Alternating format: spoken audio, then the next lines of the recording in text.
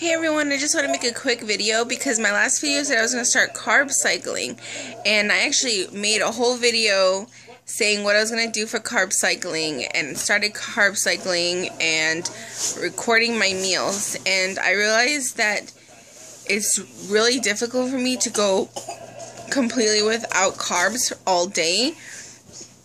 I eat carbs for breakfast on the low carb day, and then I'm not allowed to have any carbs throughout the day. I can't eat fruit for snack.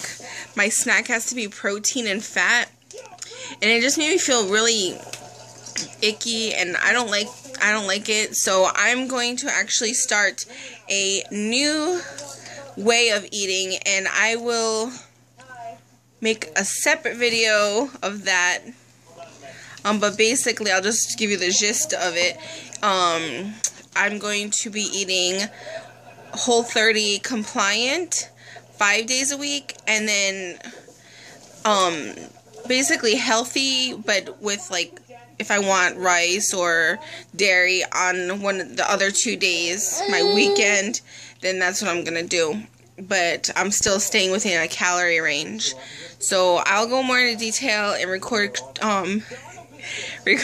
my grocery haul and all that.